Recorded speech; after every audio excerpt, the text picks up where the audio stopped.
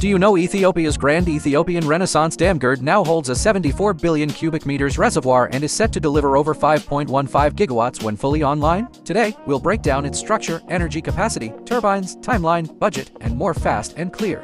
GERD sits on the Blue Nile in Guba, Benishangul Gumuz, about 14 kilometers from the Sudan border. It's a roller-compacted concrete RC gravity dam with an additional rock-fill saddle dam. Core dimensions: height 145 meters, length 1,780 meters, crest elevation 655 meters, and dam concrete volume 10.4 million cubic meters. The curved saddle dam is about 50 meters high and 5.2 kilometers long, with a volume of roughly 16.5 million cubic meters.